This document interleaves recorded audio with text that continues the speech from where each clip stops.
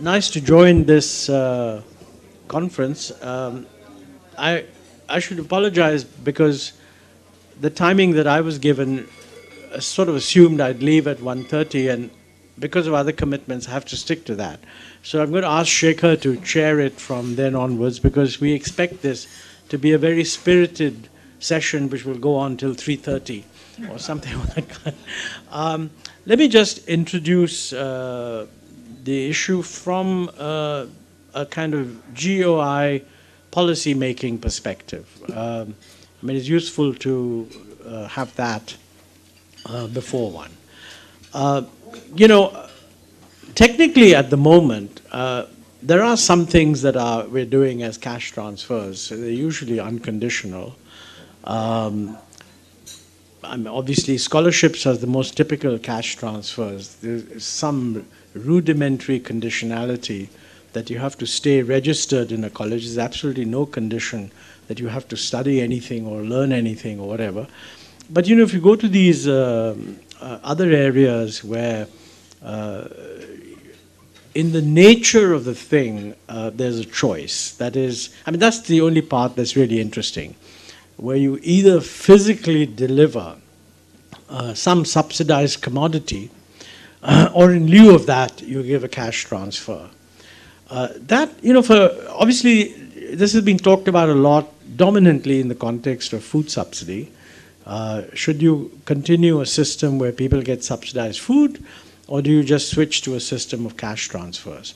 Now, the present position is that, very few people support the idea that you should switch from the PDS to a cash transfer system. And those who actually think that the PDS is very useful, so you might say the stakeholders who believe in the PDS are very strongly opposed to any such shift. So, I mean, it's an area where most policymakers tend to be wary of taking a position. Ultimately, I mean, if you're making policy, you want to be quite clear what's the audience that you're addressing. So it's not much use announcing a policy change where most of the people who are actually strongly in favor of the basic policy would actually object very strongly to the change in the instrumentality. I mean, everybody is aware that Mexico and Brazil made the switch from the food subsidy approach to a conditional cash transfer, and general reaction is that's very interesting, and probably something specific about Mexico and Brazil justified. Nobody actually opposes it. Nobody even refuses to applaud it. Most people think that's wonderful. I mean, generally if you ask people, they'll say, would you regard the Mexican and the Brazilian experience as a positive thing? They would say, oh, absolutely. It's one of the well-known successes of development policy. But from that, it doesn't follow that people are willing to do the same thing here. Now, the issue is actually quite live, and one of the interesting things is that the Food Security Ordinance, which will ultimately become a law, has an enabling provision that would enable a switch if you wanted it. But I'm just saying that at present, there's very little support for it. So one of the things I would look forward to hearing all the three panelists is that in this big divide, where do they stand? Because I just like to tick off, pro, anti. There's some very interesting work that's been done by SEVA, which amongst the civil society organizations has amongst the highest credibility. Renana Jhabwala, is anyone from SEVA here? No? Downstairs. They're having an exhibition downstairs. Ah, okay. So this is an upstairs-downstairs distinction. I have a high opinion of SEVA, and almost anyone who works in this area would have a high opinion of SEVA. And Renana had a lot of doubts, and she sort of had the earlier skepticism also about cash transfers. But, being a person obviously wanting a little bit of experimental work, an evidence-based approach to policy making, she undertook to do cash transfers. Now, they were violently opposed to conditionality.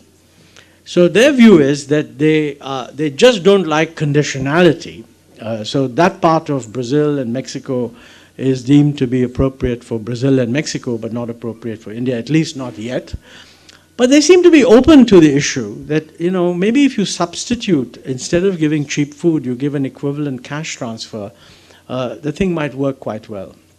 And they're finding, actually, in Delhi and subsequently in a survey they did in 2 villages in Madhya Pradesh, which was actually co-sponsored by, I think, UNICEF or some other very respectable organization, came to the following, I thought, quite important conclusions. Number one, they absolutely and comprehensively established that you can do cash transfer. One of the objections to cash transfers always was that, it'll never be possible, and how can you have bank accounts, and how do you get to the remote areas, and this and that and the other. And I think they absolutely comprehensively established that if you want to do cash transfers, and obviously in the transition there'll be problems, you can do cash transfers. The second thing that they established quite comprehensively is that, the myth that when you do cash transfers, the money is in some way misspent is also comprehensively wrong.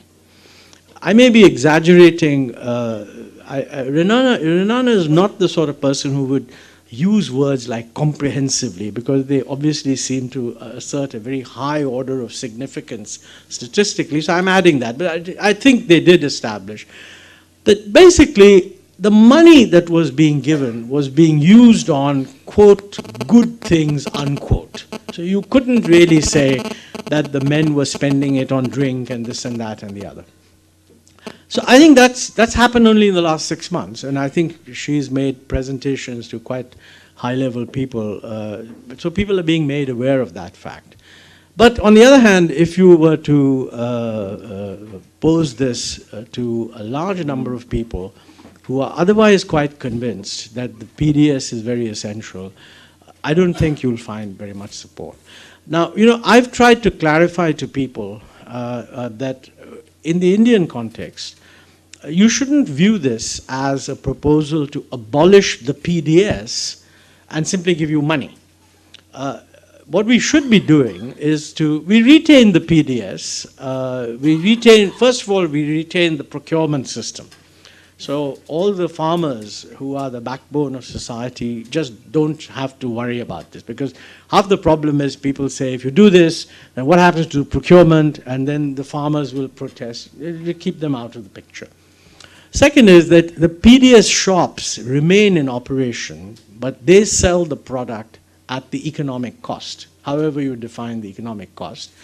And the difference between the economic cost at which they sell it and whatever you think is the subsidy is transferred as cash to people who are eligible for the subsidy. I mean, that's the bottom line. So, I mean, in principle, you're getting cash, there's the PDS shop, so those who believe that in a market situation, the shopkeeper will jack up prices and the PDS fellow won't, I mean, all of that is not a concern. They'll be there. The only thing is, if you've got cash, A, you may not go to the same PDS shop, you could go to other PDS shops, and B, you might want to spend it on something other than grain, and that's the flexibility you would get.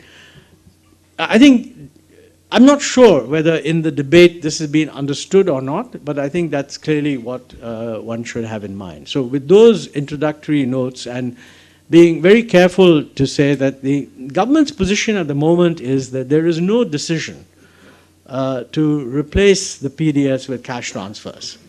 It's factually the case that the Food Security Ordinance contains a provision which would enable you to do it if you wanted to. Now, there's an interesting issue here that what is if you wanted to? It's not clear that if a state government wanted to but the central government didn't, that it could be done. So I think at present what the position is that if both the state government and the central government wanted to, it could be done. So it's a pretty restrictive setup. Anyway, those are just introductory comments to indicate areas where I'm hoping to pick up knowledge. And with that, let me go straight into learning mode. I don't know if there's a sequence in which I have to invite. Yes, there is. So, Pranam, can I? But just before that, just to say that TN9 and Senses regrets he cannot make it just now. Okay. Yeah. Okay, thank you, Montek. Given the time, and there are many, many issues here, I'm going to confine myself to making about 4 general points. The first, I'm going to start with the rights approach, which is part of the terms of reference that we have. On rights approach, of course, there are many philosophers who have given justifications. Most prominent among them had been Ronald Dworkin and Amartya Sen. But I'm taking a more pragmatic point of view on the rights approach. And I see, as in many other issues, I see both advantages and disadvantages of that approach. Advantage is that rights approach, whatever the right, usually is a universal. And I like the universalism part of it, even from a pragmatic point of view, because I think in India, the background of targeted programs is not a particularly happy one. Lots and lots of problems of targeting one. And the second thing I like about the rights approach, that at the minimum, it serves to raise consciousness among the poor and the vulnerable about their entitlements, that they are not mere supplicants to the politicians and bureaucrats. That if those fail, the bureaucrats and politicians fail, there is access to courts to enforce these rights. Public interest litigation and court injunctions on these matters, stretching the interpretation of the constitutional right to life, have attracted a great deal of attention. Let me now talk about some of the problems and the limits of the rights approach. And these are obvious. If the delivery structure for implementing some of these rights remain as weak and corrupt as it is now, mere promulgation of rights will remain hollow and will, after a point, generate a great deal of cynicism. Second, as for public litigation, the Indian public arena is already littered with hundreds of unenforced or spasmodically enforced court injunctions. And there is some danger of the proliferating judicial activism in ending up, for all its good intentions, in undermining the credibility and legitimacy of the judiciary itself. Third thing that I wanted to mention on the rights is that if you really want to stretch the definition of the constitutional right to life that we have, the first thing that comes to my mind is something different from the rights that are now in legislation or going to be part of the legislation. Right to education, for example. What does right to education mean when there is no way of measuring the quality of education, quality of learning, etc.? To my mind, the simplest extension of the right to life would have been right to clean drinking water.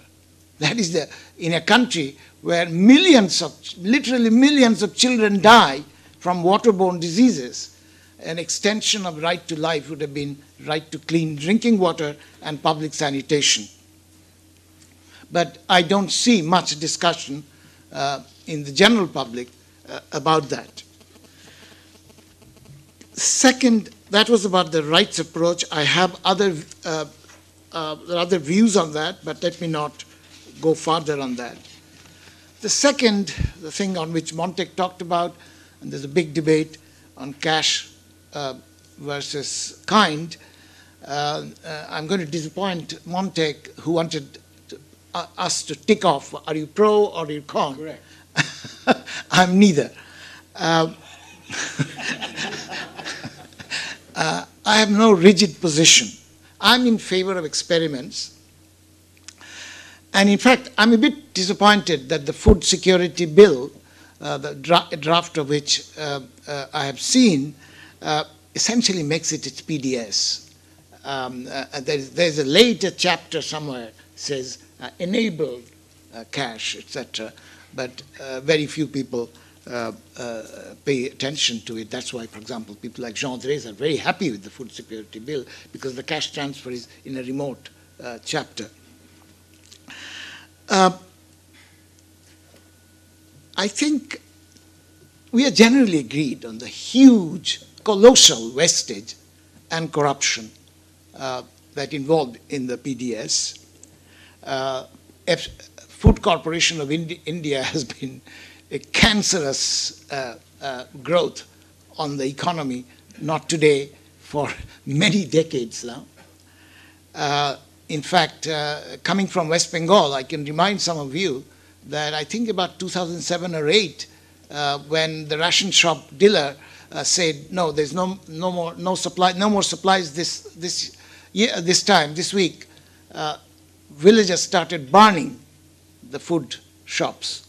And then it spread like wildfire. Many villages, the poor people and other people, started burning the food shops. That tells you something.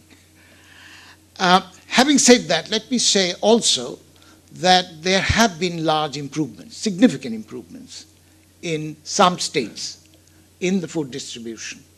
And the most remarkable, Tamil Nadu, Kerala, etc., has always been the case, but the most substantial improvement, dramatic improvement, is in a quote-unquote backward state, which is Chhattisgarh.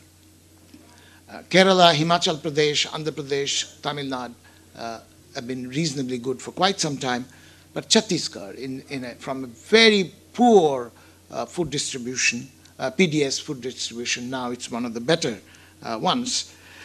And I'm told, I have to study it much more carefully, the Chhattisgarh case, which really interests me, that one among many reasons of this dramatic improvement is that the responsibility of the food distribution has been taken over by the panchayats and the self-help groups.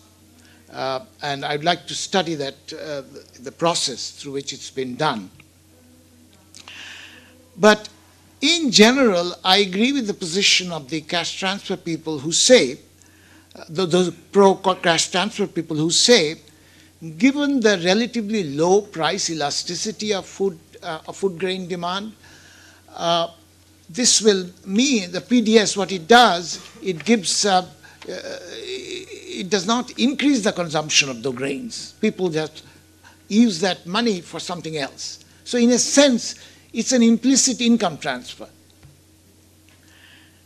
And if so, why not in cash? That is the argument. And I think that there's a lot of sense in that argument, subject, of course, to some constraints. One, I think most people will agree that I think Montek also hinted at that, most people will agree that in very remote areas of India, the markets will not, even if people have cash to spend, markets will not be spontaneous, and even when it's spontaneous, they will not be competitive. So there will be some monopoly, lot of monopoly power exercised there, and there may be some scope for retaining, as Montek suggested, the PDS shops there. Similarly, some of the most vulnerable groups may not be, we are not yet ready to leave them to the mercy of the market. And one of the most important vulnerable groups is preschool children. Preschool children are is what in India goes on, is a disaster. And I think this disaster has to be handled in almost a war footing. And there, yes, the market mechanism should be used, but any other mechanism that can be used for addressing the food deficit for the preschool children, and maybe one should also extend it to widows, disabled people, etc. Merely leaving them, just giving them cash and leaving them to the market forces may not be enough. And then thirdly, one is the remote areas, second is this vulnerable group, and thirdly, the issue is one of autonomy for the poor versus paternalism, which I think is a very important issue. In general, I'm in favor of autonomy for the poor. Yes, some of the money may be, if you give it in cash, some of the money will be spent in booze, etc. But let the poor make their own mistakes. And as Montek suggested that maybe then it's not, people are exaggerating the problem.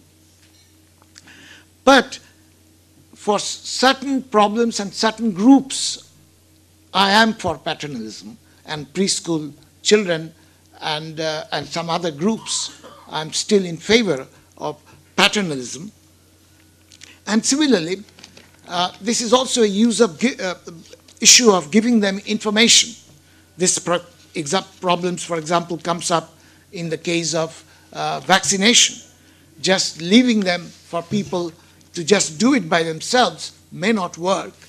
So nutrition packets, vaccination program for preschool children, particularly, these may be calls for paternalism. Similarly, given the situation of health awareness and consciousness in India, some preventive public health programs like vector control, purification of drinking water, environmental sanitation, these involve life and death issues and do not feature in our electoral agenda, and those therefore still call for quite a bit of paternalism.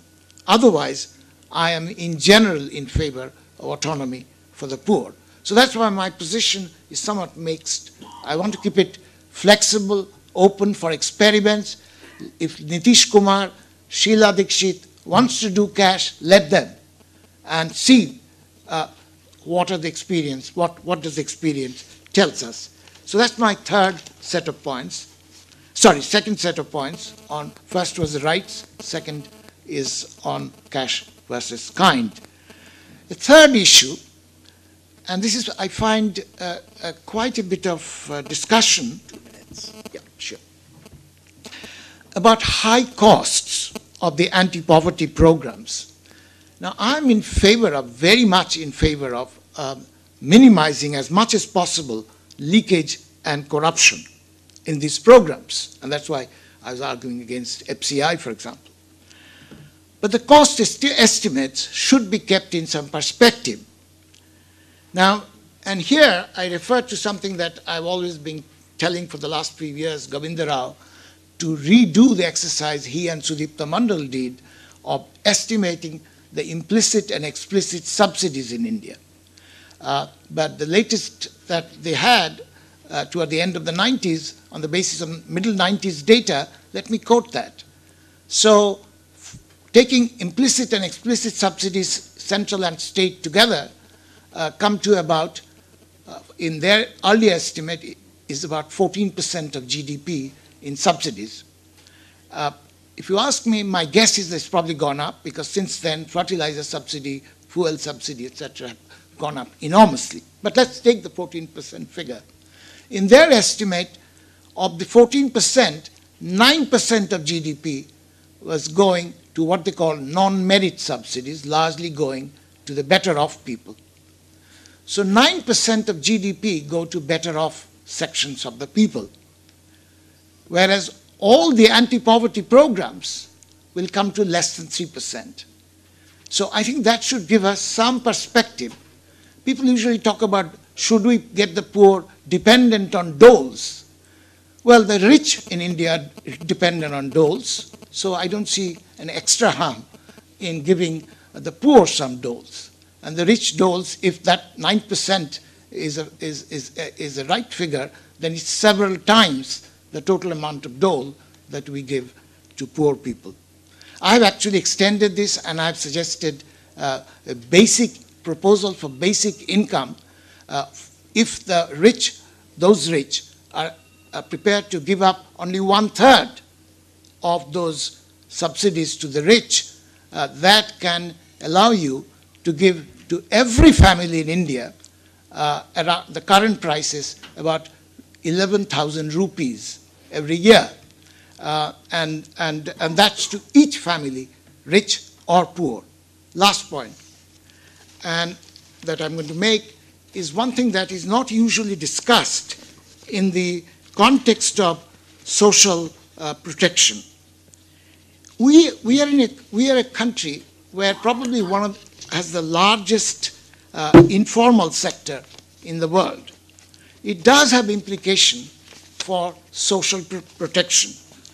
And that is, in India, you cannot distinguish really between social protection and livelihood protection, because you cannot really distinguish in India for a large fraction of the population between the household and the enterprise. So in that case, social protection blurs into livelihood protection.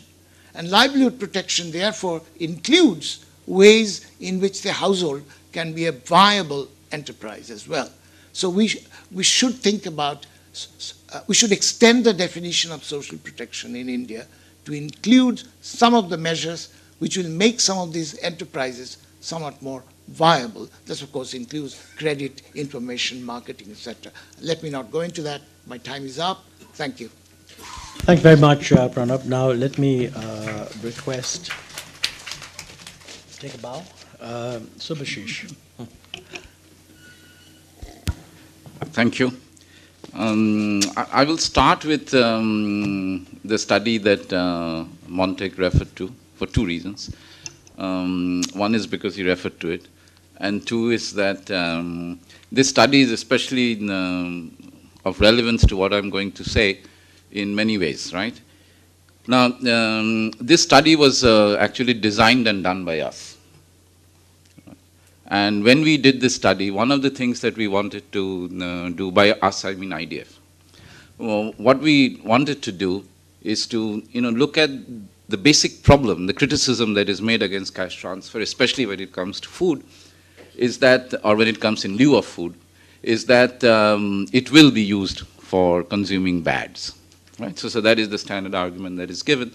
And given what Pranab just said, right, I strongly believe that that's extremely, extremely paternalistic and a bit unfair, right, to say that the poor are poor because they drink up the money that they get. I find that completely unacceptable as a starting point.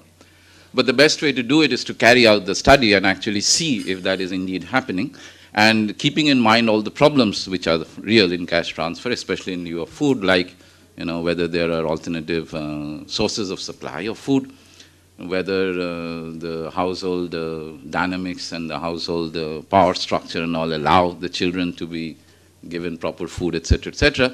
We obviously wanted to locate the experiment in a place or in a region where there were alternative sources, there were a lot of schools available, there was a lot more awareness than in a remote caste-ridden village or what have you, right? So that was the purpose of the study, to see whether people who want the cash transfer in lieu of PDS were wanting it because they wanted to consume bad, or were they wanting it because it was better for them to have the cash, right? So that is, which is precisely the criticism that is leveled against cash transfer.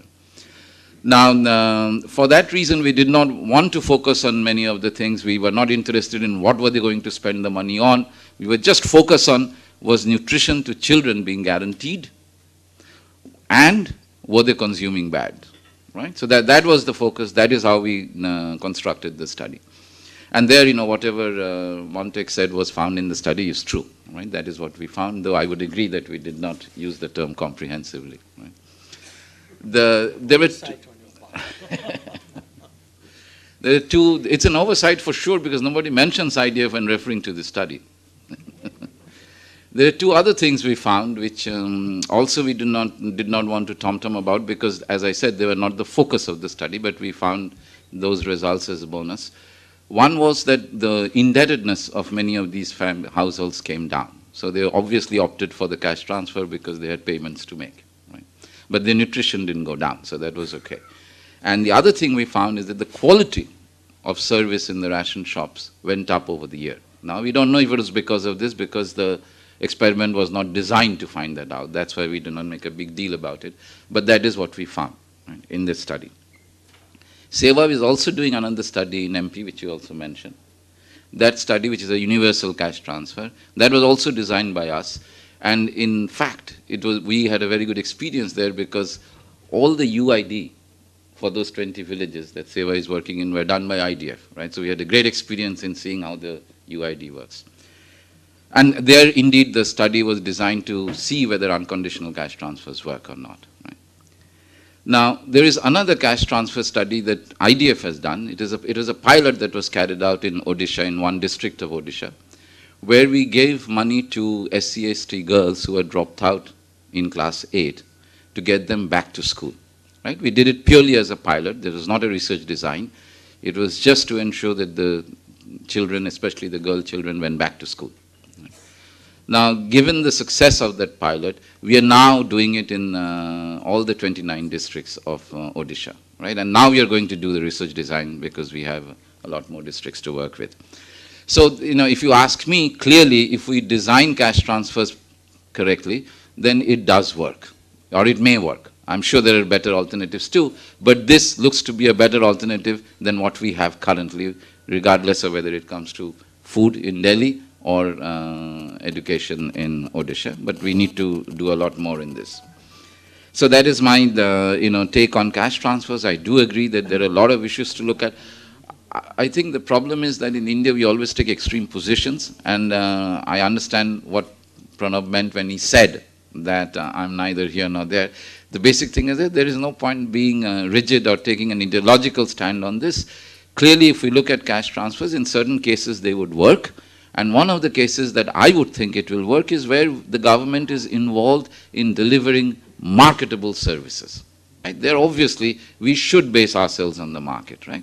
And when there is a remote village where alternatives are not available, then it's clearly not there is an issue of market failure. So it's not surprising that we would not expect cash transfer to work there. But if we take that view, then many of the cobwebs in the debate around cash transfer would probably go away, and we'll be able to take more informed decisions on where the cash transfer would work. For example, I seriously think that the attempt that is being made to give the kerosene subsidy, that everybody refers to the experiment which failed, but if anybody looks at where it was done and how it was done, right, I'm sure they would have been shocked had it worked. Right? It was so ill-conceived, unfortunately tom-tommed as the experiment on how the kerosene subsidy works, that the fact that it failed, right, was used to say that cash transfers don't work, you see. But if you look at how it was implemented, right, not even the most ardent proponents of cash transfer would say that it will succeed, right? So we have to be a bit more careful in understanding what we are saying when we want to do a cash transfer. And I think that is what Pranab was referring to when he talked about experimentation, because it needs to be seen in what way the cash transfer will work. Okay. Now, connecting it to the rights approach. I feel that when we talk of the rights approach, we're talking of rights of citizens. We're not talking of rights of BPL or rights of APL. When we talk of a safety net, we're not talking about the safety net for those who will fall through the safety net, right? Or who have fallen through the safety net. When we talk about safety net, we're talking about safety net for all. And I don't think, unfortunately, that we can relate our targeted cash transfer policies to the rights approach unless, as Pranab pointed out, we appreciate the fact that the rights are meant for everybody. It doesn't matter who you are, whether you can pay or not. I'll give a trivial example to make my point, that if today we were to say that when there is an attack on our borders, those who can pay for the military should pay, while the other poorer citizens will be looked after because we have a right to security from external threat, right? Now, if we say the same things about the police, right? In India it is happening, right? Private persons have their own security guards if they can pay for it. That's not the efficient system. Why should it be the efficient system when it comes to right to food? Why should it be the efficient system when it comes to right to health, right? So unless we are talking about universal rights, I don't think we should try and equate the targeted cash transfer policy that we talk about all the time with the rights approach, and I completely agree with Pranab on this. The second thing that I want to mention on this is, one thing that is, I heard it in the morning, I heard it through the discussion, I hear it every day, that there are political compulsions to taking decisions, right? When we are talking about the rights approach, we are trying to conceive of a society which we do not have now, right, in India. We are trying to do that. We are trying to talk about a better society. Now, if we look at history, all major improvements in a societal setup has been taken not by looking at whether the people are supporting it or not. People who have gone ahead and taken the wrong decision in a democracy have been defeated in the next election. But people who have taken the right decision have been brought back. So if our leaders are always looking for political backing for every decision that they take, then no good decision would be taken. Right? This we have to understand. This has been borne out by history all the time, including in our own history. Right? If we look at our own history of major decisions that were taken which had positive long-lasting impact, they were not taken, right, with the support of the people. The people supported after the decisions were taken. So we have to think afresh on whether we want a rights approach, whether we want a cash transfer approach, which is a targeted type, right? There are a lot of benefits to it, but does it get us the whole way? I think these are issues we should be discussing, and in general, my position is that cash transfer on certain specific, this is to answer Montek's last point, that on certain specific issues, I think cash transfers are the way to go. Now, those issues do involve, as I said, the type of, the purpose of the cash transfer, as well as the region, the geography where we are trying to implement it. Thanks very much, Subhashish. And now can I request Abhijit? 15 minutes. Thank you, Montek. So I guess much of, maybe the reason why Mr. Nainan didn't show up is that he thought he'll be on a panel with 3 Bengalis who'll say the same thing. Unfortunately, that's about to happen. So I mostly agree with my fellow Bengalis and colleagues. Except, I guess let me start by trying to go back a bit to the way the panel's topic was phrased. So let me try to go back to the question of, where are we relative to the question of a modern welfare system? I think that's a good way of framing it, except that I don't know what a modern welfare system is. So I'm constrained by that. So I'm going to make something up. Call it the modern welfare system, and then proceed. So I think my sense of what maybe one could describe as a modern welfare system is a system that combines 2 elements. One is a kind of an unconditional guarantee. Some things are, no human being should be without them. And then beyond that focuses very specifically on need. So insurance is a very good example of what a modern welfare system aspires to do, which is in situations of need, you will have something. Or likewise for healthcare, you would imagine that a modern welfare system would have have access to, when you really need healthcare and whether or not you can pay for it, you should have healthcare. So there's a sense in which it combines a sense of universal entitlement with a sense of a strong emphasis on need and the related notions of efficiency. So we want to make sure that the benefits go to the people who need them. Now, from that perspective, I would say that our current welfare system, and I'm going to bring in some things that we haven't talked about, is kind of only beginning to nibble around the edges of this idea, at best. So, in some ways, the worst possible, let me start with the worst possible example, and that's healthcare. So, nobody talks about right to healthcare. I wish people would, because then I think we could say we have one. We have universal healthcare. Everybody has healthcare. We have, by the definition, so in other words, in the way the right to education is specified, it's the right to education is specified as a set of inputs that everybody must have. There is no discussion of, the Right to Education Act does not have the word learning in it. So if we take the same interpretation of right to health, so that no health outcomes are covered by it, then we indeed have a right to health. We have within X kilometers a subcenter, within Y kilometers a center that varies by the terrain and the population density. We have a whole set of principles, I think, formulated in the Planning Commission in 1972 during the 6th plan, which lays out in great detail our aspiration for it, and we have delivered on that aspiration. Everybody has a healthcare center. Now, nobody goes to those healthcare centers. There is a nationwide survey which finds, which Karthik was I think part of, which finds that 20% of all visits are to those healthcare centers. 80% of all visits are not to the government healthcare centers.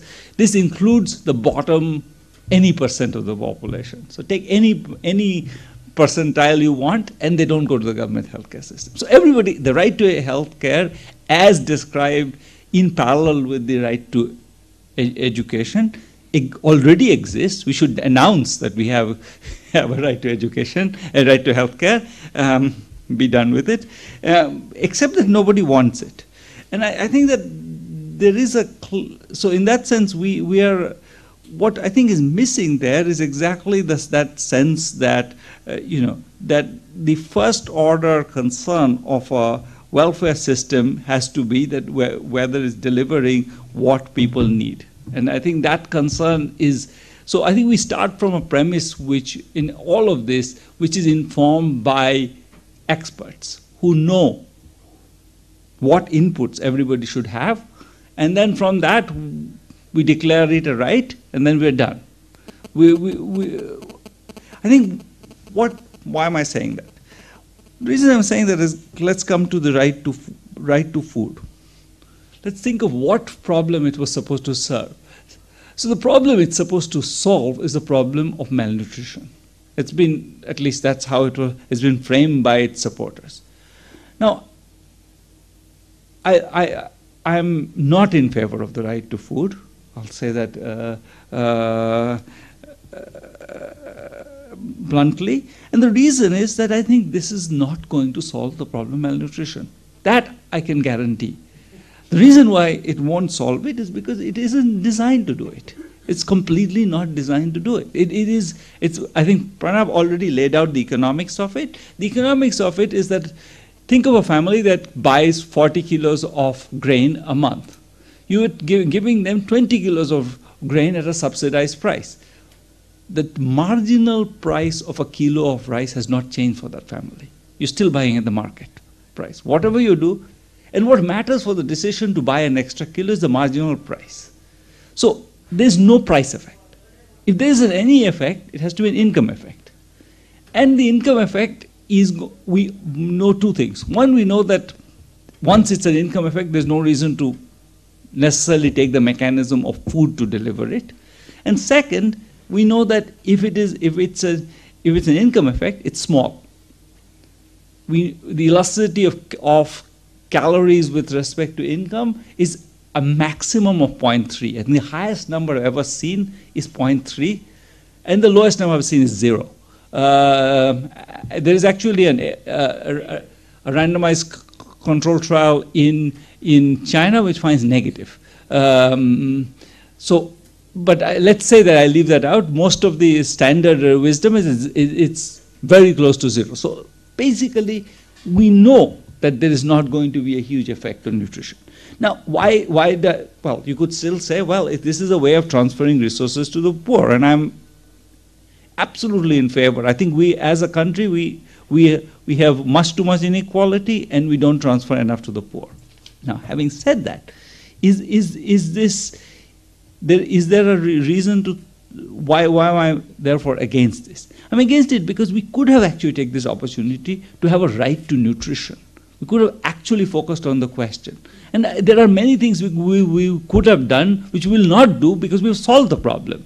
Now we solved nutrition. Whereas we could have actually focused on the problem of nutrition, and then we would have perhaps done something about it. Now, it's a Madhav Chavan who many of you know often says that the reason why you see this recent decline in test scores in Assar, 3 years of substantial test score decline, is because in 2009, the right to education was passed. After that, we've done it, and immediately test scores start declining. And year after year after year, they decline. I'm anticipating something like that. I think what's fundamentally, let me now step back a little bit more. I think what's fundamentally, what was, I think, more interesting about the food, and now coming to the cash and cash versus food debate, is that almost none of this, there was a lot of deliberation actually, interestingly, but almost none of this, the basic economics of this, was ever in that discussion. It was kind of an striking fact that you had lots of deliberation of all the evil things that money could do, but this basic economics was very well understood. We understood it. There's been 30 years of research or 40 years of research on the income elasticity of demand for food in India, for nutrients in India. You know, we pioneered this in a sense in this country, and we know that the income elasticity is very low. Why did we start? Why wasn't that number thrown around as a big part of the conversation? This is what's bizarre about this whole deliberation we had on this subject, because there was a very clear set of facts that were out there. This is not going to be marginal. It's going to be an income effect. The income effects are small. So what is it going to do? We never had that discussion, and it seems to me that what I find disappointing about, I think. Again, about the discussion on food versus cash is that it's essentially framed as somehow that the contrast is between I'm going to take some hot food out of the mouth of a child and shove in a rupee note, whereas in some sense what we are doing is in effect changing the parent's budget constraint by exactly the same amount.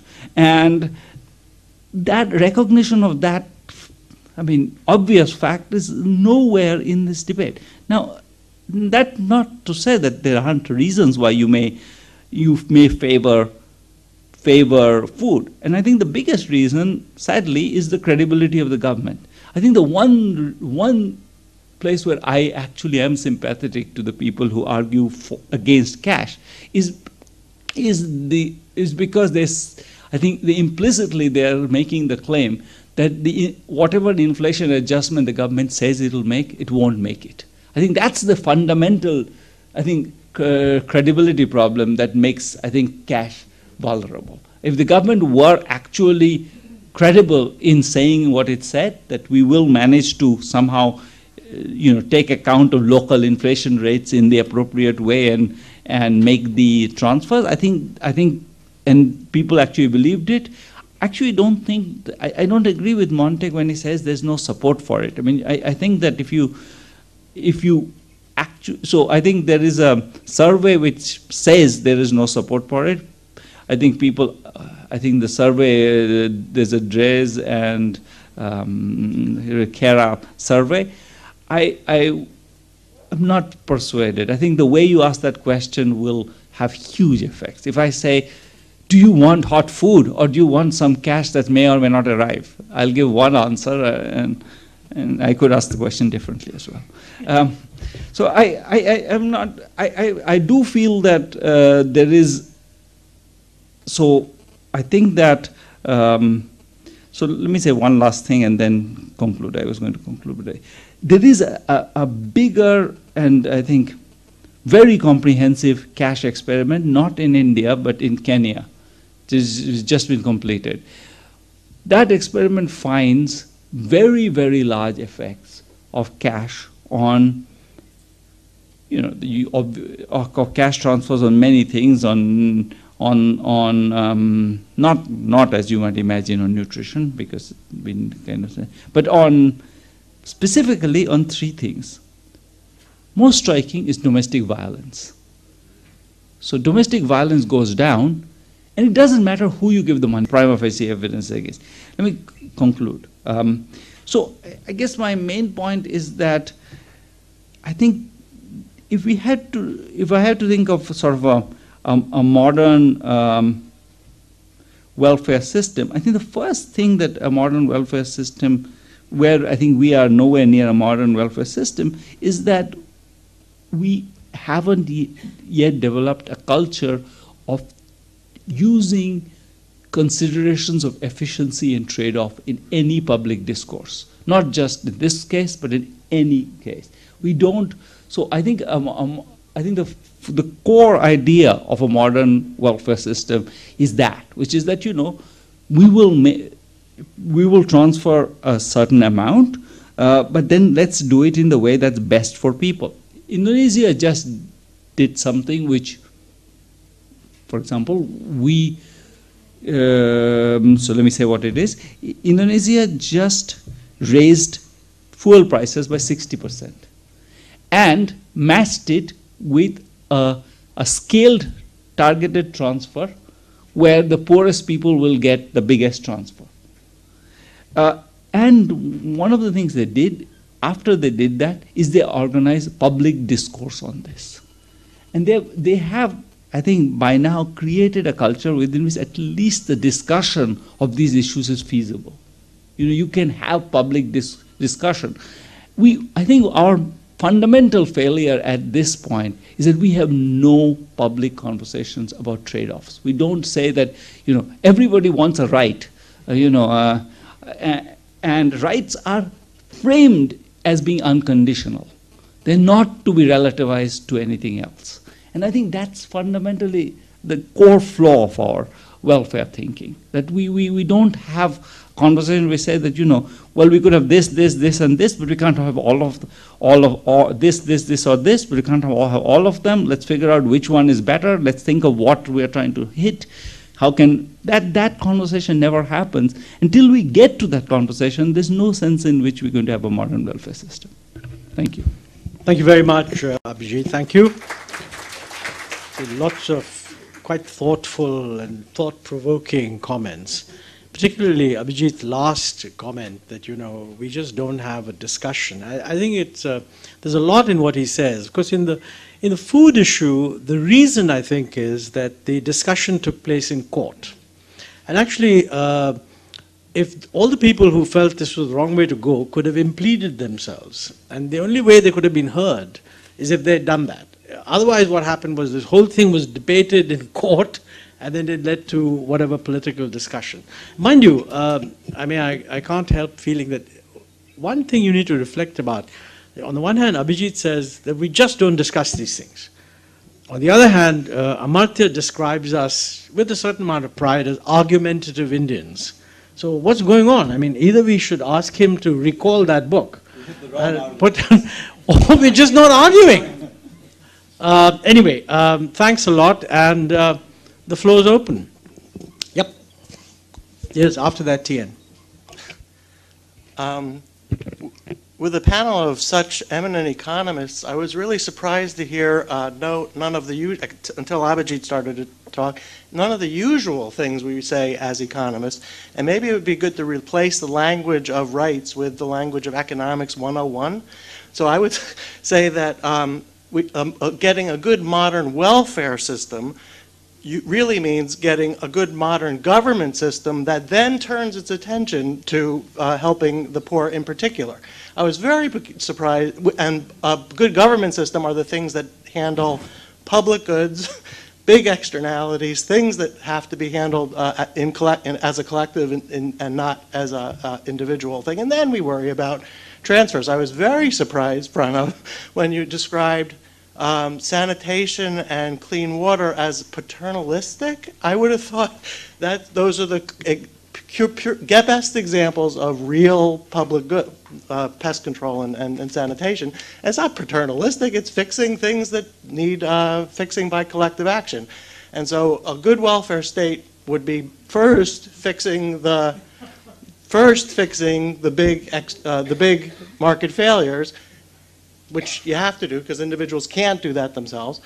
And then we worry about the most efficient way of making sure that the poor benefit as well. The remoteness is another one, which is, so build them a road. I mean, that's the thing that they can't do themselves. I'm not sure that that kind of poverty is a market failure. It was the lack of infrastructure. In any case, the first things first. First, solve the collective action problems, and then worry about the transfer. Quick clarification. I didn't say that the clean water is paternalism. All I said, in fact, the next sentence, mine was that these are so crucial and yet they are not on the electoral agenda.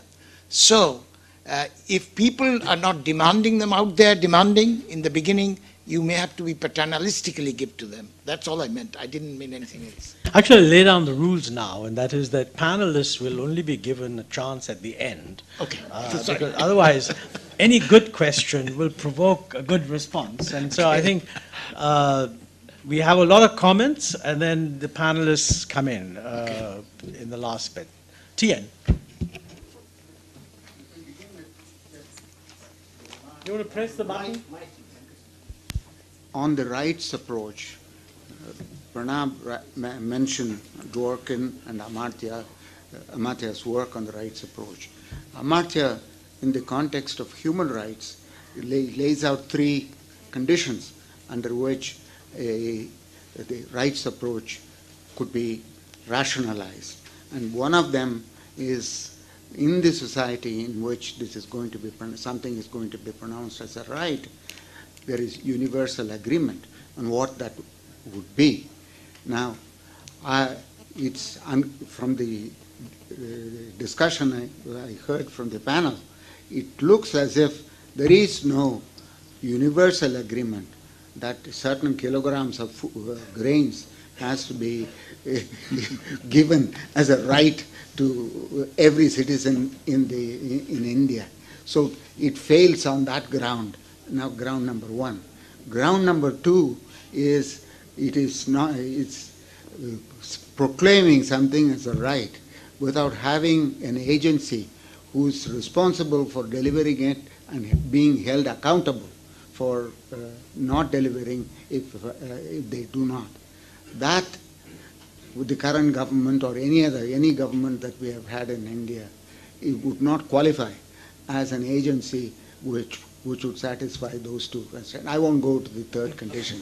And so I would dismiss this whole idea of making right to food or right to education or right to all that until the first 2 conditions are satisfied. So much for the right to food approach. Now, on cash versus kind transfer, Pranab laid down the condition. You see, the panelists seem to be like Trishanku. You want to lay between earth and heaven, somewhere hanging between, and not making any deliberate. Yes. And I would rather that they're waking up their mind now in the conditionalities under which you would prefer having a physical transfer. It seems to me the market failure type of argument, remoteness, etc., already Jeff has responded to it. So I won't go into it.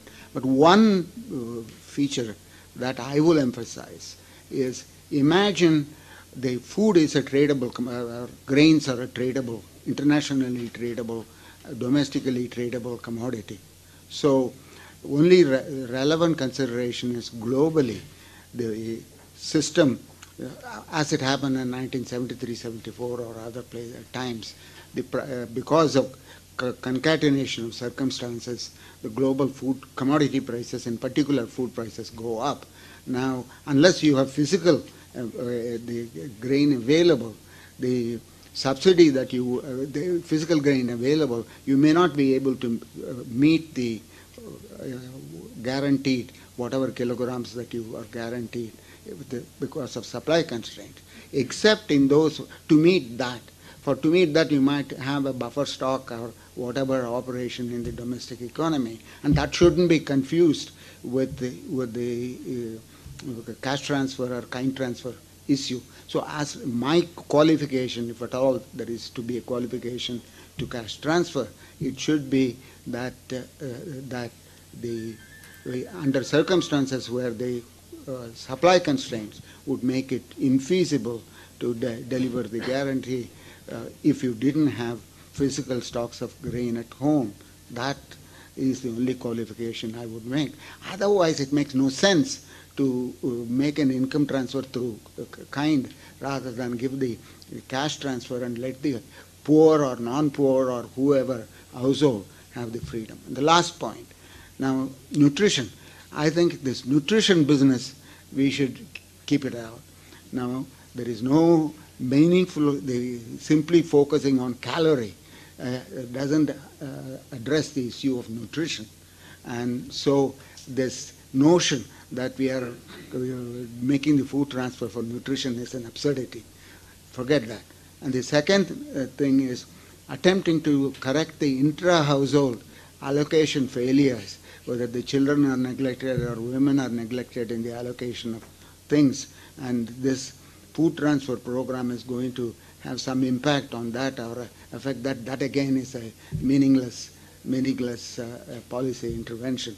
So all the qualifications fall to the ground if you push them. And so I won't be a Trishanku. I would say I am in favor of cash transfer alone, nothing else. Thank you very much, Dian. I'm now going to ask Devesh and then Surjit. And then I'm going to request Shekhar to come and chair the meeting. Devesh. Montek, you said at the beginning that the people are opposed to cash transfers. You used that expression. Is it the people in Nellore, Nagpur, or in the NAC? Who are these people? I think... Let me finish. Okay. What I said was there's no support. I didn't say that the NSS in its extensive questionnaires had put in one such questionnaire. I think what I really meant maybe is that, right, that for a commodity, I mean, if you assume that the commodity has zero price elasticity, I mean, you're only giving them an income transfer, and then the issue is exactly what's the most efficient way of giving an income transfer. This just wasn't raised. I mean, if you go through the entire, the EPW, the economists, well, one or two, yes, but I mean, given the huge number of people, this very specific point did not surface. I mean, now, I'm sure some of the people who opposed it are here, and they'll raise their, but that was what I meant. I did not mean that, you know, there were any kind of polling done. But it is true, one assumes that, you know, if you've got so many economists around, then they would also lobby MPs. The vast majority of the political side never were told that, look here, this is a better way of achieving the same objective. The political side were always told this is a fiscal disaster, with which, by the way, I agree. I mean, for all the reasons, I mean, you know, the petroleum subsidy is huge. And so any fiscal case should not be resting on what you're doing on the food front. I'm sorry to have interrupted. None of this is out of your time. But since people made a reference, I think I should clarify. Go ahead, Devesh. So just a small point on the Supreme Court. After all, the government has an Attorney General that is supposed to represent the government's stance. The Attorney General played a very modest role, shall we say, because the Attorney General has been preoccupied in rescuing members of the cabinet from their extracurricular activities, so doesn't have time for these minor things. The second is that the Supreme Court did not specify that you must give X kg of Y grain at Z price. That has come from this government. So while I do agree with your point on the Supreme Court, the responsibility for this purely lies with the government.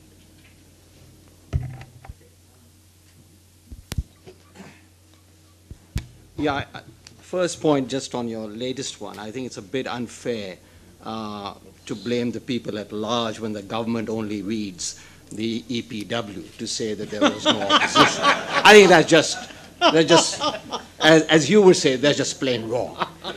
I have 3 points on the rights and experiments. The first one, that the employment guarantee scheme was offered as a right And I just would like to know, just a pure empirical question. Either it is the case that all the poor people have got the 100 days of employment, or we must have our court already full, as they are, with new cases of the poor people who haven't got. So how many times has this right of employment been exercised because of the employment guarantee scheme?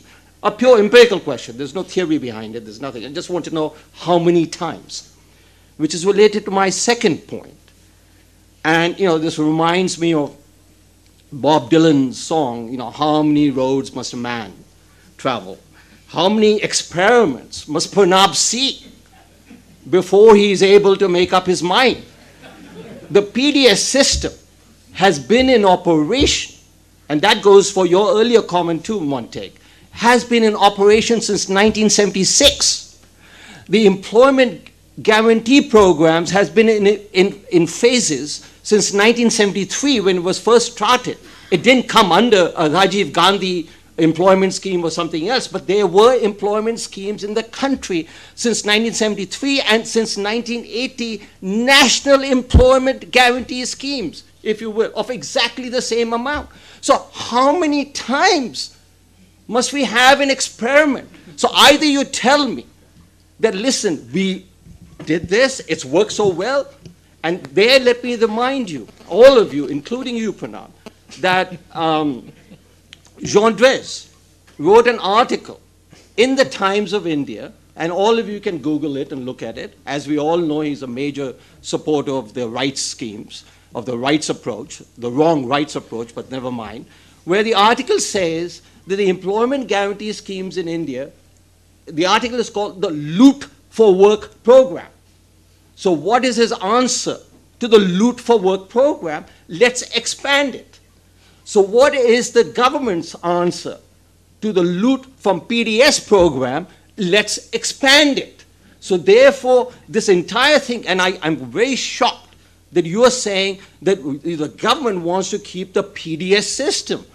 Well, I can quite see a politician saying they want to keep the PDS system because that's how corruption goes. If all of you guys are wondering why is it that there's a lot amount of food, if you will, destruction in the economy where it rots. Well, it doesn't really rot. It is sold to the liquor trade. So the point is the government and its officials are very calmly saying, listen, we gather the food because we have to help the farmers, and we gather the food, but it rots because we don't have go-downs. Well, there is a deliberate rotting going on. No, it is important to raise these issues. It is very important because the country has been taken for an enormous ride. And the last point on the results of cash transfers. Now, Subhashish offered one example. I'd like to see that study. Purely an empirical question. How many studies in the world have there been on cash transfers, and how many times have they shown that it hasn't worked? I would like to ignore my polemics, ignore my upsetness, just answer. That's a good question, and he'll answer it. By the way, I want to just clarify, again, Chairman's privilege. When I said continue the PDS system, I said continue it, but they'll be pricing the grain at the cost, at the economic cost. All the incentive to leak would then disappear. The transfer would take place as a subsidy. That's a separate issue. What I mean is if people don't want to buy any grain from the shop, it'll disappear automatically. So that was my point. However, I didn't notice that Arvind was there, and although I didn't mention him, particularly I'm sure since you've just been interviewed and I saw your comments on Chhattisgarh, I think I should ask Arvind Panagriya to ask a question. And then Shekhar can take over the chair. State, first of all, you said, Montague, something about that the stakeholders really don't want cash, they want the PDS. Not sure which. Did you say this or not? Maybe I misunderstood. No. In the initial comments when you made. Yeah, no. The evidence that was collected from those surveys invariably ended up in favor of cash. Okay, but you did not say that the stakeholders don't want PDS replaced by cash. In the Delhi survey that Renana did. No, I know. There was a lot of lobbying against it, and she claimed that many of the people lobbying were sort of arm twisting the so-called stakeholders. But in the end, the stakeholder was quite happy with cash. Mind you, she did say the stakeholders wanted more cash. That's, of course, quite logical. But, you know. Okay, so in there is at least 2 points or 3, very quickly. This whole thing about rights, you know, this was a big issue in the constitutional debates. What were the rights and what were the principles of directive principles of policy? Ambedkar, in fact, wanted to put the things like elementary right to education, right to food in the fundamental rights. But Munshi came along and explained to him why that was a stupid thing to do. He didn't use the word stupid, sorry. But his point was that, look, you know, when you talk of fundamental rights like right to speech, these are negative rights. The government violates them. Supreme Court comes and says, sorry, you can't violate it. When it comes to providing food, providing education, these are positive rights. The Supreme Court cannot enforce. It cannot tell it that you do it. It's an enforcement mechanism, in this case, fails entirely. So there was a good reason why these things got put into the principles of directive principles of policy. Also, I think there's an argument that, look, you know, these things vary by the socio-economic circumstances, that as societies will get richer, there will be larger entitlements perhaps, and when they're poor, there won't be. So, you know, whereas the right to speech is something very fundamental. Whether you're poor or rich, it doesn't depend on it. So this whole idea, I think, is very worrying, actually, putting in what ought to be basically principles, directive principles of policy, turning them into rights. Now, also politically, it seems to me that a lot of this responsibility lies on the government, because when you say right to food or food security, who the bloody hell can be against it? So all the politicians will actually line up, say that, yeah, we support it. I mean, I can you know, I was on one of these anti-TV shows, I appeared in this interview, Sonia comes in and says, well, there are 5 people in the panel, 4 of them agree actually that they are all for it, so let me start with you, because you disagree. Because so all the other 4 were politicians, and obviously they had to be for it.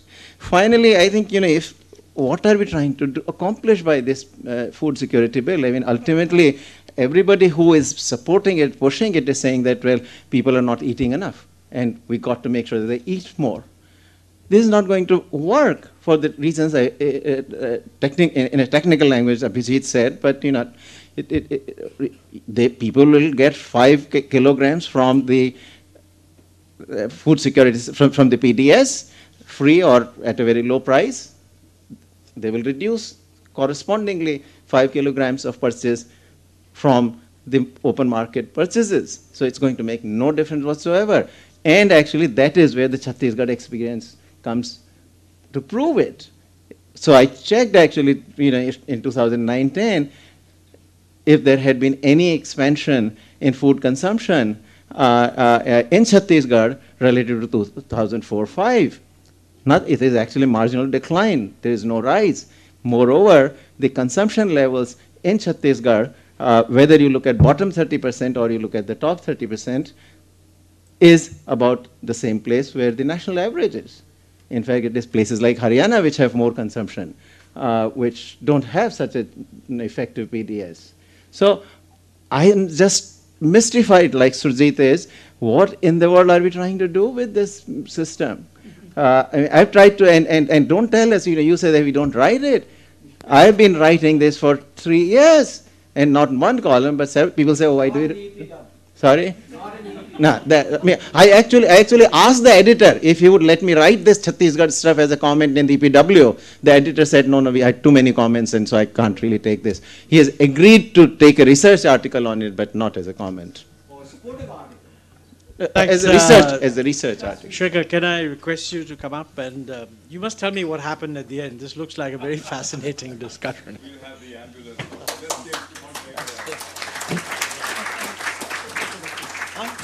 You want me to? Why don't I shake hands with him? That's a traditional way of. Good. Thank you. Thank you, Montek. Thank you for coming. All right, so I have Montek's notes here, which I will not read out. And let's keep going. And of course, it's going to be difficult now. Difficult to step into his shoes, but nonetheless, I will try. I saw Karthik's hands. Karthik is busy talking to Montek. Karthik, do you want to go? And I don't have a list, so if you need to raise your hands, please do so. So I will now start a list. Yes, Karthik, please. And keep it short, Karthik. You're not known for that, but keep it short. No, he's not, well... I'll pass. No, Karthik, come on.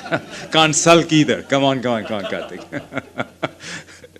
He's going to now speak for 5 minutes. I think, just 2 points. I mean, one, reiterating what Abhijit said with some example from our work in education, where we basically have experimental evidence of providing school grants to kids and seeing, grants used to buy books and materials. And you see that, basically it has no effect because it's completely offset by household spending. Now, this is not to say that in-kind provision will never work, right? Because we have another paper looking at the Bihar cycle program, and there you find, in fact, the provision of bicycles for secondary enrollment has a big effect. But why? Because it's basic economics, because the cycle was not inframarginal to what the household was spending. The in-kind provision of the cycle allowed the transfer to stick to the girl as opposed to be part of our intra-household bargaining. And potentially there were externalities generated by in-kind provision because of safety in numbers of girls going to school. So the point of these examples is not to say that cash is always king, but that you have to do the hard thinking, case by case, to get the economics right of whether or not what you're doing is inframarginal or not. So the second point, which then relates to that, is Paul Niehaus, my colleague at UCSD. He's, in the world of charitable giving, right? He's kind of created a bit of a storm in the past 3 years by creating a nonprofit that called Give Directly. That just all it does is identifies poor and transfers money to them completely unconditionally. And their operating cost is about 4% for targeting and about 3% for M-Pesa, which is kind of the transaction charge for charging. And when they're trying to do due diligence of a whole range of charities that claim to do everything under the sun, the administrative cost of these charities on average is between 50 and 80%, right? And so now again Give Well, which ranks charities, ranks Give Directly as number 2. The only charity that's ranked above is a charity that provides insecticide treated bed nets, and that's because there's externalities there, right? So the point of all of this is to say that this is Paul's terminology, so I'm just kind of using it here because I think it's really useful, is to think about cash transfers as the index fund of social policy, right? So essentially, we know that it's possible for good fund managers to potentially beat the index, but the burden of proof is on the guys who say they have alpha to kind of convince you that they can do better than the index fund, right? So using the same language, I think it's not the case that cash is always king. If you're providing public goods, but then that gets to a much larger political discussion which Jeff alluded to, which is why at this stage of development are we not spending on public goods relative to redistribution? But I'm not even getting there. But even conditional on what you spend on redistribution, I think the index fund analogy is really, really useful, because if charities are spending 50 to 70% in administrative costs, in government, there's the administrative costs plus the leakage. So once you add those numbers up, I think it's just, it's stunning. So the only point I will grant, on the other side, having spent the last 2 years trying to implement cash transfers in Bihar, is the point I will absolutely unambiguously grant Jean Drez, is that we haven't demonstrated the capacity that we can in fact deliver the cash, right? So what we don't have is the BC network, what we don't have is the access, and in fact, this is where our project has struggled. So I think we're not where we need to be in terms of implementing this as policy, but as the Aadhaar-based infrastructure is rolled out, I think this is exactly the backdrop in which we need more of these studies and more research, and force the conversation that the burden of proof is not on the cash, but that the burden of proof is on those who claim that there's externalities beyond the cash, and that's what the index fund analogy does. Mm-hmm. Let's see. I have several hands. So Sonal, then Rohini, then Dilip. Swami? Yes, then Swami. I think it's very well taken that we might want to focus on outcome versus processes. And most of our legislation seem to focus on process rather than on the outcome. So for example, for right to education, the whole idea is that you should place children into age-appropriate classrooms, okay? Which is more the social dimension of schooling. However, almost all the research on education done by people like Lant Pritchett and Rukmini Banerjee shows that it's actually the skill-appropriate placement that makes a difference rather than the age-appropriate placement. Same way, if we are thinking in terms of nutrition versus food security, there is quite a bit of research coming out of National Institute on Nutrition, which says that the basic problem for India is not really the caloric intake as much as micronutrient intake, fruits, vegetables, dairy, etc. Now, providing more cereal might not quite take care of the problem. On the cereal, about the only thing that the most nutritionists seem to be recommending is increased availability of things like bajra and jawar, etc. And on that, actually, the problem is supply rather than in production, rather than sort of pricing. Okay?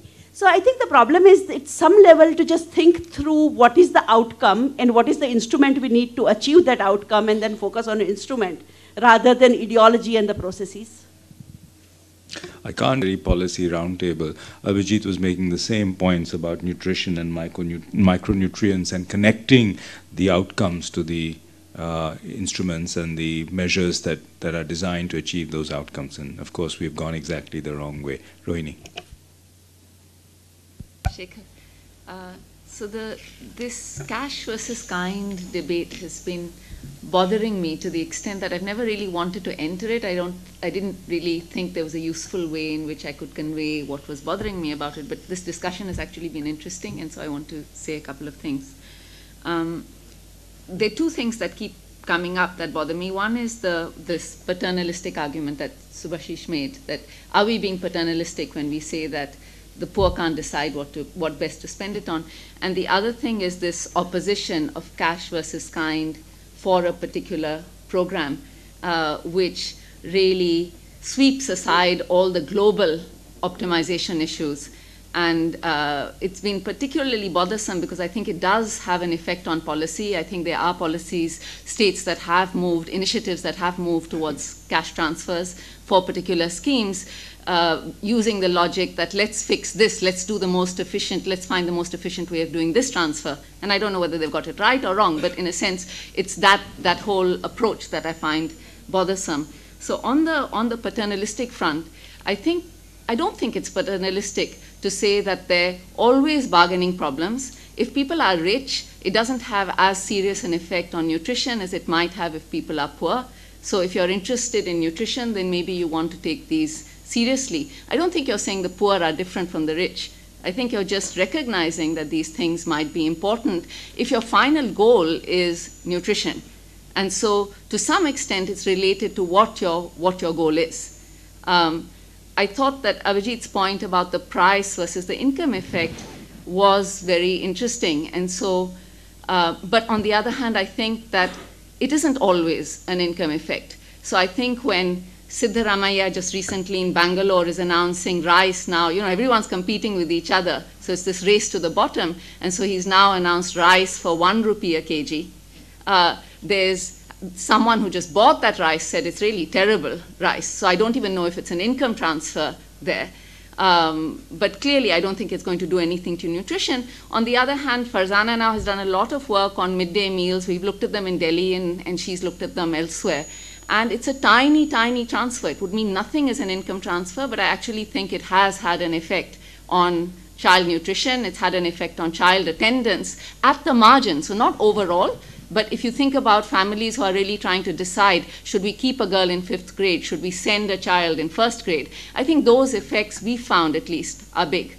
We've also found, and this is partly what bothers me with the experimental approach that's got popular, is that the midday meal scheme in Delhi worked terribly 10 years ago. It's got much, much better. So the quality of the food people are getting is much better. So I think that, the cash versus kind debate it's not always an income transfer, but it often is, and I think putting that on the table is important.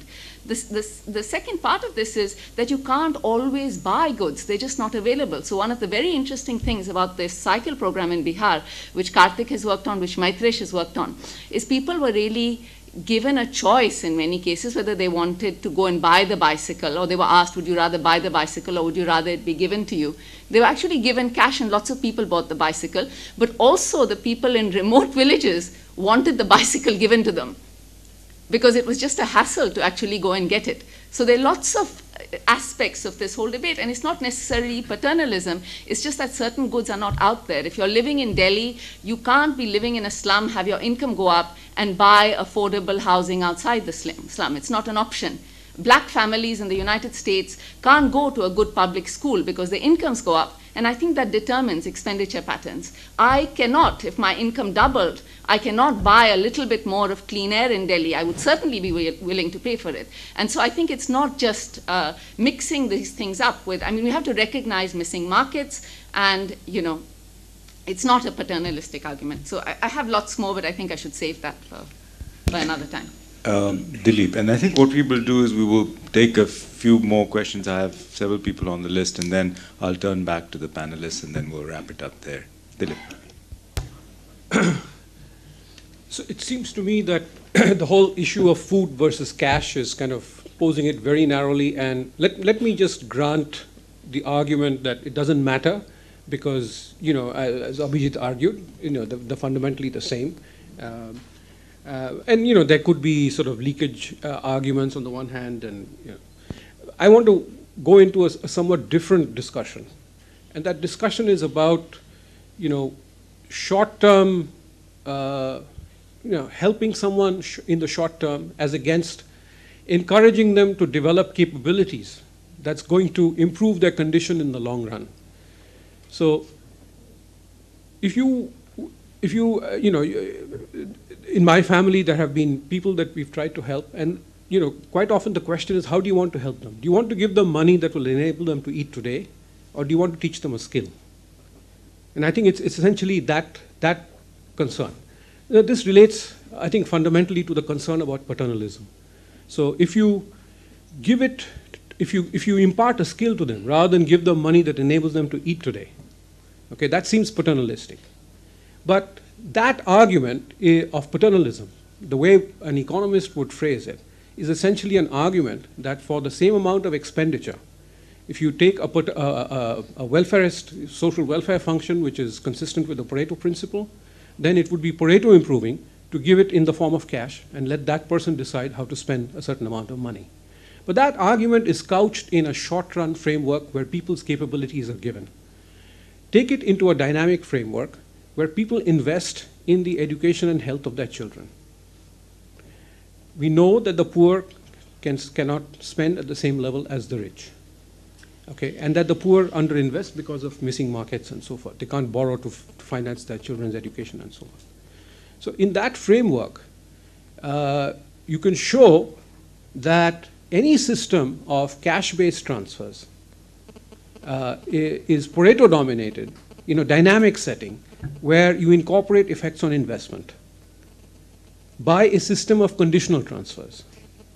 Now, Montag referred at the beginning to about conditional cash transfers being a Latin thing and somehow not appropriate to India. This argument is perfectly general, universal. It applies irrespective of the level of development and so on. So I don't understand why we are not trying to focus our attention, apart from the public good argument, which I think is really fundamental, that Jeff raised, why we are not focusing on public health and sanitation, why we are not focusing on a more dynamic view of the building of capabilities. In some sense, I think even in terms of inequality, what really matters is inequality of opportunity. What we want is a mobile society. We don't necessarily want equality of outcomes. And in that context, this is fundamental. And finally, from a fiscal sustainability standard, you know, a welfare system which is built around, let's say, protection of the young, okay, pregnant women and children up to the age of 3, ensuring, you know, that you limit your program to that, and public health and sanitation is going to be substantially lower than the cost of, you know, the proposed alternatives that we are debating here. Thank you, Dilip. Your remarks actually echo what Raghuram Rajan said yesterday about some of the things that make democracy and free enterprise work. Let's see, I had Swami, and then I have a few hands in the back. Just to bring a political economy thing into it, I mean, this is, I mean, to me, it's the issue has been debated as though what's going to happen is going to be decided by economists. Whereas, unfortunate thing is the other way around. Now, as Arvind says, these forums are the only places where economists have their say. Indeed. You know, the first thing is, as Arvind says, the distinction between rights and entitlements. I mean, if you look at Robinson, Acemoglu, everything, all the rights they talk about, glorious revolution, blah, blah, all of those are, as Arvind says, are what would be called the negative freedoms. And the Supreme Court can enforce them. Entitlements require budgets. The people who are promoting the rights-based program, in many ways, it seems to me, are people who want to promote a larger state. It is being done by saying, let's do a rights-based. So a number of the activists are those who want a larger state by other means. The political class will accommodate them because, as Mr. Bush said, he wants no child left behind.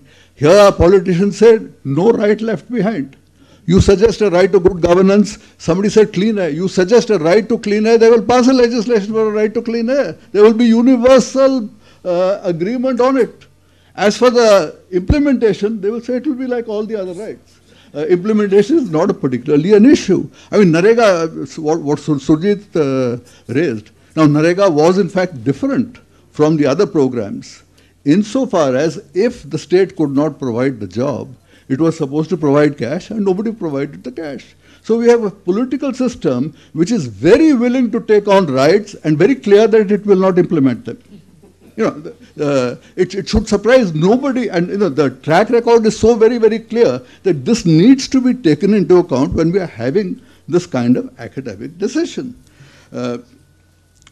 What then is the real fear? I said, one thing is the waste of money.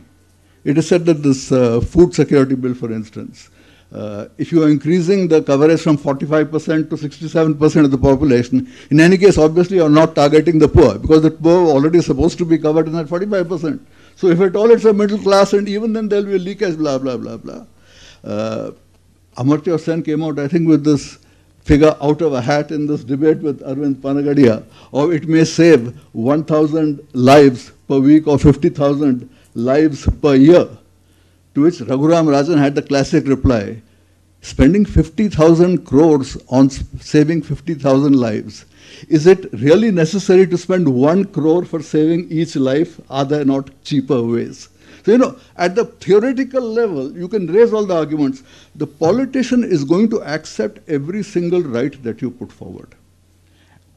My real fear is having accepted that every single right, when we get to this cash transfer versus food. The real problem, the real danger, if you ask me, is that he will ultimately go both for the cash transfer and for the food. I mean, the discussion right now is as though the politician is going to be persuaded to choose one or the other. The real fiscal problem, the crowding out problem, and as Devesh Kapoor has excellently said, I mean, when you put more and more rights, this particular thing is creating such a burden that you are eroding the capacity of the state itself, leading to the misgovernance, which means that in fact no right at all will be delivered. So my real fear is that, you know, we are going to end up by getting both cash transfers and physical delivery of food on the ground that this is politically inescapable, leading to a fiscal crisis. I would like the opinion of the honorable members on this.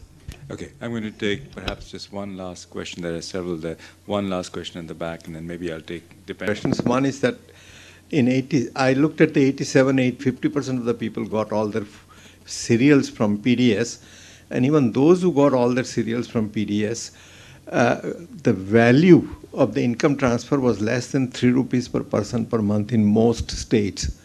And I don't think subsequent analysis have shown any fundamental improvement in the efficiency of the PDS. So this is one thing, that what is going to be the true cost of delivering this PDS is an important issue. Montek says, yes, no, it's not fiscal deficit, that's an important issue, but I'm concerned about something else. I feel that the promising 1 rupee a kilogram coarse grains and other things, all those farmers who are growing food grain for their own consumption would have very little incentive to grow their food. They would much rather buy it from the PDS shops. And then the answer that is given by the proponents of the right to food says, no, but we will have a public procurement system which will buy food from them at 15 rupees a kilogram and sell it at 1 rupee a kilogram back to them. I think to believe that the Food Corporation of India would be able to procure food grains from every nook and corner of the country and every farmer is a huge leap of faith. I don't think it will happen. And if that doesn't happen, you will have a huge disruption in your entire food production system. Okay, there was a gentleman at the back. Yes, please, you. Just a question to the panelists. Is the food right, the Right to Food Act an attempt to put food on the table of the poor people while increasingly denying them the fundamental right of justice, security, and life? Okay. Actually, it will echo some of this already on the table.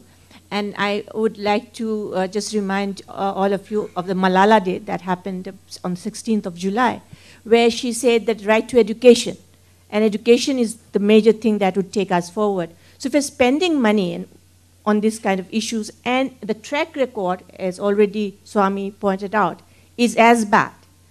After 66 years, look at the schools and the government schools which are giving services to the poor. And talking about midday meals, yesterday's news said how many children died, I think, in Bihar. So if these are the issues, so what I'm trying to say is we have to take on account the track record. We have to give the basic things we have failed in, and then think of spending more. That's my take on this. Okay. I have several names and several hands, but I'm going to turn to Pranab and then to Shubhashish and finally to Abhijit. Pranab.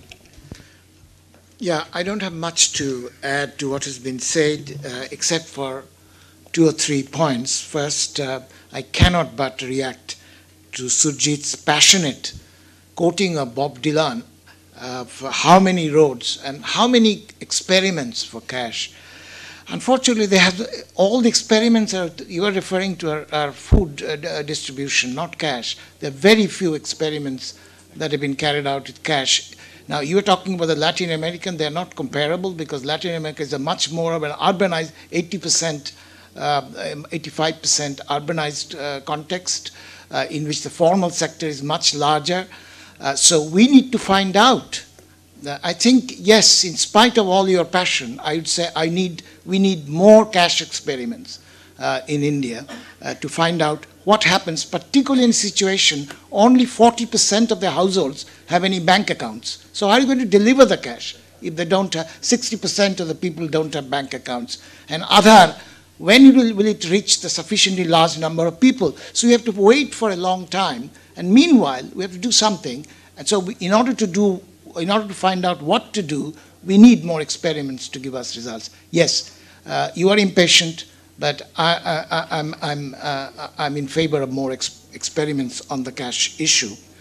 A conceptual issue that Arvind Panagaria raised, I want to react to that, about these 2 kinds of liberty. This is the original Isaiah Berlin distinction between positive liberty and negative liberty. And if I have not misunderstood Arvind, he's saying is that for negative things like violation of negative liberties, that the Supreme Court can tell you to do.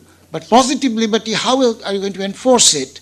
Now, I disagree, completely disagree.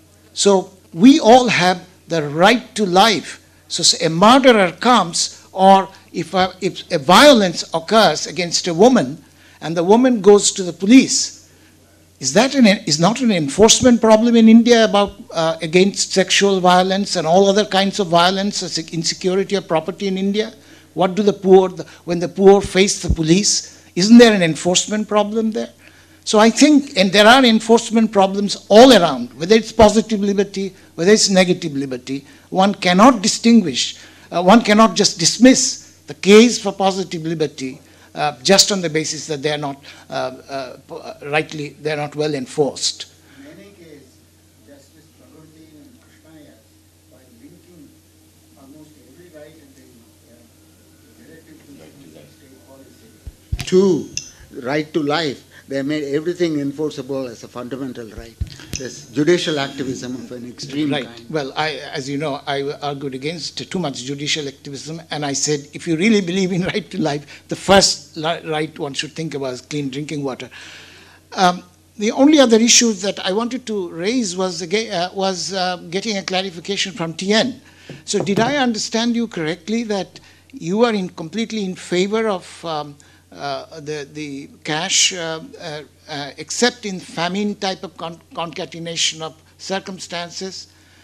So if that is my understanding is correct, I'd like to know what are you going, do you have any suggestions for preschool children, which is really where the most vulnerable group in society, and even people, economists like Heckman, who do not believe in welfare system otherwise, he thinks preschool children we have to do, the state has to be intervention. Sorry? Preschool children. The issue Did you mention something? I just maybe missed it. In part, the intra-household allocation decision. If the parents do not, even if you give them 20 kilograms of rice or whatever, exactly. If they don't feed, that's the issue. Then let me say, you can extend this issue. There are many cases in which people do not take measures in health because they don't have the information, they don't have the awareness. In health and education, the consumer is not always the best judge, and so on. In such cases, you might involve more involvement. Cash transfer may not be enough. Let me stop here and turn to the other panel. Subhashish. Thank you indeed. Very quickly, in fact, in the paper that we have written, we have referred to all the studies, including some earlier ones which supported cash transfer, and others which have now come out for the same experiments that they are not working. There is indeed a lot of disagreement on whether in the literature on whether cash transfers work or not, and therefore experiments are needed. And one specific example I want to give is that I don't know if anybody knows this, that from July 1st this year, because we made the cash transfer through bank accounts, right? So it was tough opening bank accounts. That's why I mentioned the Madhya Pradesh villages where we went and did the UID so that we could get the KYC to do the bank account, right? I don't know if we know that from July 1st, the UID no longer operates as KYC for opening bank accounts. So we have to be very careful when we talk about these policies that we are trying to do, how it has worked, where the context is very, very important, right? We have been pushing for the cash transfer scheme simply because we felt that with the UID, it is easy to open bank accounts, right? Because one of the big issues is reaching the money to the people. And then Nandan Nilekani talked, who's your chairman, right? He talked, or is a member of, right? He talked about creating these last mile accounts, which are very useful, and therefore we thought we could do the cash transfer. It's worth doing the experimentation, right? But from July 1st, the UID is no longer part of the KYC, and therefore this entire model that we are trying to build collapses. So we have to, I'm sorry to say, we have to know the context in which we are working, and many of the results from outside that we are trying to scale up are just not implementable the way it has been implemented there. We need to know how to do it here. The second point I want to make, since it did work out, since it did come out a lot, is this debate between rights and policy. I'm not going to go into the debate, but I am going to mention something. If we look at Europe, right, where there is nothing of, it's probably if we talk about social safety net, if we talk about welfare systems, right, Europe clearly comes out on top. At least many countries in Europe come out on top. And the interesting thing is that if we look at the history, there are some things that did not happen which we talk about all the time. First, some of the countries which have the best welfare systems were the poorest when they brought it in, the social safety system, right? They never talked about whether they have enough fiscal flexibility or leeway to be able to implement it. The second important thing that we need to talk about is that when these things were implemented, right, they were implemented with policy, not with rights. There was actual policy which allowed, which went in and implemented these things. Right? So there is something to think about on that, because our debate is focused on fiscal and whether we can do it through rights, whether we have the system to do it, all these sorts of things, right? But there are countries which historically were in similar situations, right, which have achieved what we are trying to achieve in our social welfare system. Unfortunately, we are not looking at those experimentations at all. And that, I think, is a real waste. Abhijit? Two comments. One to Dilip.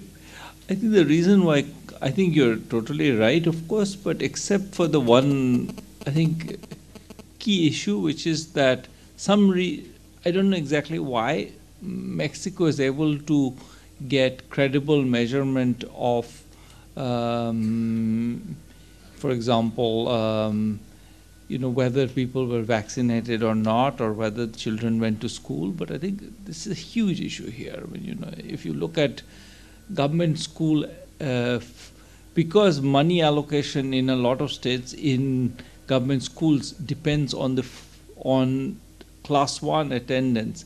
Class 1 attendance is completely uncorrelated with future class attendance, and not completely uncorrelated, very weakly correlated with it. And I think there is a huge issue of these numbers being made up.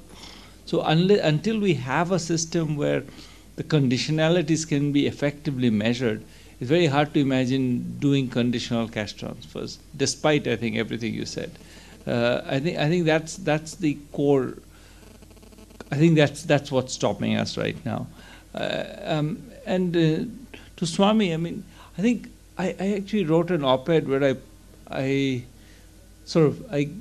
kind of raised the issue you raised, which is that I think that we don't entirely know what we are hoping for, because I think that one thing that's going to happen once the cash transfer system is really in place is that you have a very efficient spigot to open whenever you want. And there's a lot of people who will have incentives to open that spigot. So one of the things I had brought up in that article was, now that the spigot isn't still available, might be a good time for a constitutional amendment which restricts all subsidies to X% of GDP. All parties should agree to that. I think that has nobody will perhaps, but I think that's what we should demand. We should demand that there should be a constitutional amendment to restrict all subsidies to X% of GDP. Where I'm even for a high number there, but once we've done that, I think then the rubber will hit the road, because I think then people will start thinking, okay, if I just cut a little bit the petroleum subsidy, I can give away a lot of money to these people who are going to vote for me. I think all kinds of interesting things would happen if we managed to put in something like that. So it's just something to keep in mind, maybe. Well, this has been quite a discussion. I sometimes feel, though, in discussions like these that we preach to the converted. And in some ways, this is the biggest challenge that Swami and others, of course, are very cognizant of. Nonetheless, it's important that we have these discussions. I'm really grateful to the three panelists and to Montec for coming. This is then the end of the India Policy Forum 2013. Let me thank all the paper writers, discussants, chairs who have been so actively engaged, and of course all of you who have come to this IPF for a day and a half and really thrown yourself at the discussions and the debates. I also want to recognize Brookings, our partner, NCAR's partner in this for 10 years now, for the steady support that we've had. Barry Bosworth is not here. We are sorry he's not. He's missed a great IPF. But he will be editing the volume along with Arvind and myself, so he will remain engaged on this. I also need to recognize the team that's put this together. They should have been in this room, but they obviously are not there. So I'm going to call out Kitu Makhija and Sudesh Bala. We have a young man, Aryaman Jalota, who's been very helpful in this process, and a whole team of other people, including Mr. Joshi, who many of you who have come from outside depend on for all your logistics. Let's just give them a very warm round of applause. There they are. So we really need to thank this entire team for the work that goes into putting the IPF together. And we're really very grateful to them. They've worked long hours, work sometimes late into the night and on weekends. And that's shown in the smooth way in which the IPF has happened. Again, Let me thank everybody. There's lunch outside. The IPF panelists are requested to bring their food in. We're going to have the traditional post-IPF lunch together. All other invited guests are please welcome to join in the lunch outside. Thank you all, and really it's been a wonderful time having you here. Bye-bye.